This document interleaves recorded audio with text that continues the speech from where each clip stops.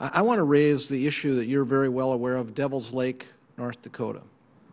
Devil's Lake is a lake that has risen more than 30 feet in the last 15 or 16 years. Devil's Lake is now 3 times the size of the District of Columbia. Devil's Lake is now forecast. We just have, in the last week, a most recent forecast from the National Weather Service that the lake is going to go up another 3 feet this year.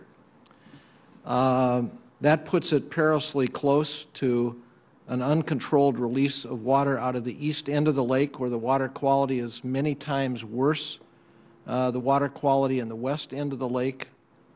As you know, the entire transportation system is compromised in that part of our state. We've already spent $850 million, that's federal money alone, $850 million dealing with the flood threat in the Devil's Lake Basin.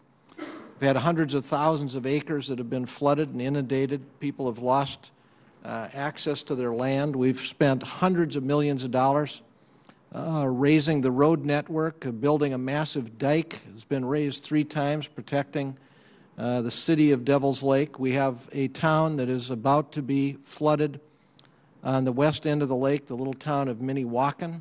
School is directly threatened.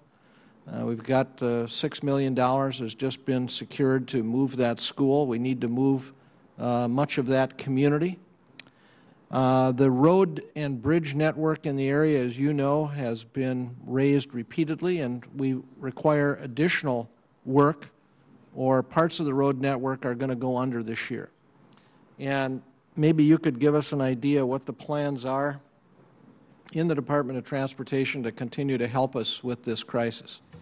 Well, Senator, thanks to your leadership and your, others in your delegation, we will be committed to working with you and others in the state to do whatever is necessary to make sure that the roads and bridges are not compromised, that communities are not compromised. We are committed to doing whatever we can to make sure that we take care of continuing to fix the problem.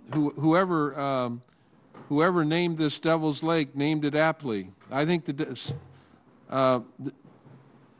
devil is responsible for this. I mean, I don't know how else to explain it. It's something that belies belief, belies nature. So I don't know who else to blame but the devil. So that's why his name is on it, I guess.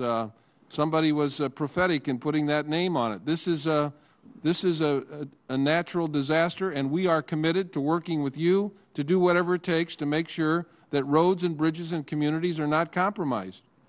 I appreciate that, and you've been great.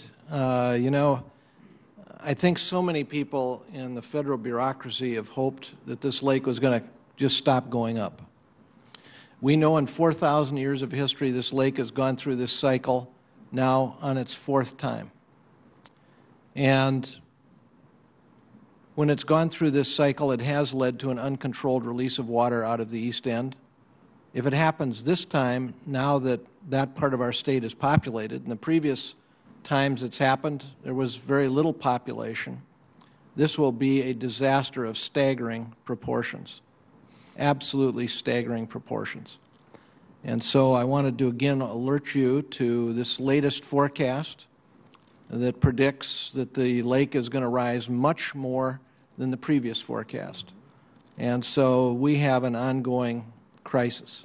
And I thank you for the help you've already given, and I thank you for the attention that you, I'm sure, will give to it